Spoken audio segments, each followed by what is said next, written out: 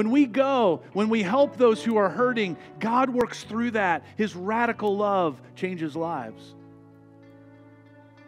I love the story. Back in 1873, a man named Damien went to Hawaii as a missionary to serve people with leprosy.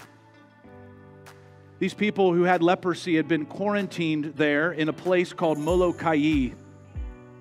Actually, Damien's brother was to go originally, but he died suddenly. And so Damien decided to go in his brother's place. He really didn't want to go, but he loved his brother, and he felt the commission to go needed to be filled.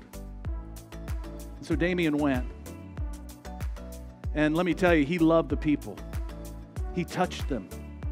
He embraced them. He built a chapel for them. He helped find a cure for them. He spent all of his life there.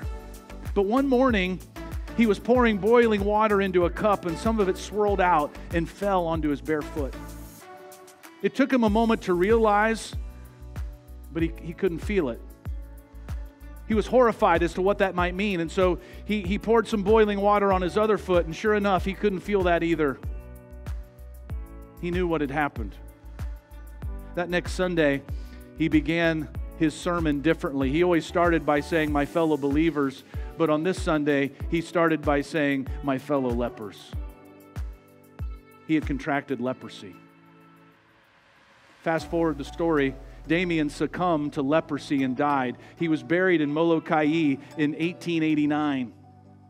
About 45 years later, his body was exhumed and taken back to his home country in Belgium. But the people in Molokai gathered together and said to the Belgian government, "Please, he loved us. This was his home.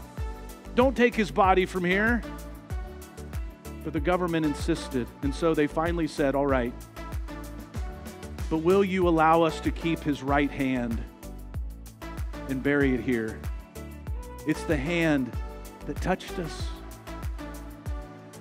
And today in Molokai, it's not Damien's body that's buried there, it's the hand. The hand that reached out and touched the people. Friends, that's the radical love we're talking about today. Damien went to the other side. He went and he served lepers. And through that radical love, lives were forever changed.